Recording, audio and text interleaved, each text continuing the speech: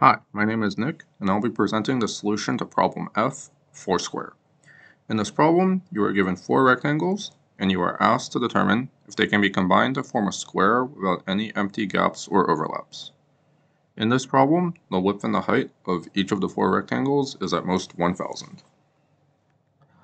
To start out in tackling this problem, we can first determine if it's even possible to assemble a square with a valid side length, such that the sum of the areas of the rectangle matches the area of the square.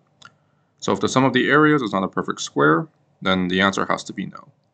Otherwise, we have a candidate square length, and so now we can just brute force all possible tilings of the square to see if any of them result in the desired decomposition.